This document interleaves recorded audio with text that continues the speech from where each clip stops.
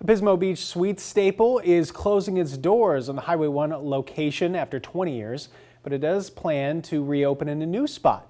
KSBY News reporter Asia Gore joins us live with more on why the owner says rent is to blame. Asia.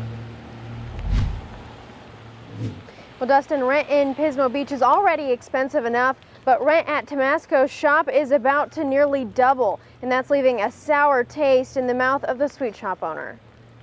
Saltwater taffy means the beach. You know, you get it at the beach. You go to the beach and you get saltwater taffy. And then when it gets down to 93. Roger Tamasco is the West Coast Willy Wonka of his own candy factory in Pismo Beach. So you get it all melted. It's a dream he's had since childhood. And when I was a little kid, you know, 3, 4, 5 years old, the best day of the whole summer is when my mother took me to the beach and I went to the candy store and watched them make candy. He spun that love for taffy pulling into a career more than 30 years ago. 2 decades of that time spent here on the corner of Highway 1 and Dolliver Street. We have been here before. It's almost a little family tradition. We come by, walk down the pier when it's open, and come up here and grab some taffy on the way home. For this Bakersfield family, a trip to Pismo Beach wouldn't be complete without some Tamasco's taffy. That's one of the nice things, come in here and get your own flavor. There's been so many people who have been coming in for so long.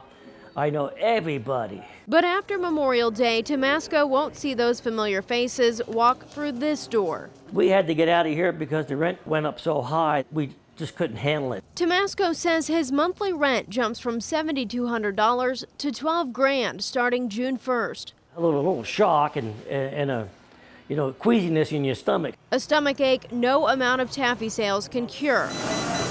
And he fears other anchor businesses downtown may soon face rising rents as well. But Tamasco won't stop. A labor of love. You know, I was born to do this and I just love it.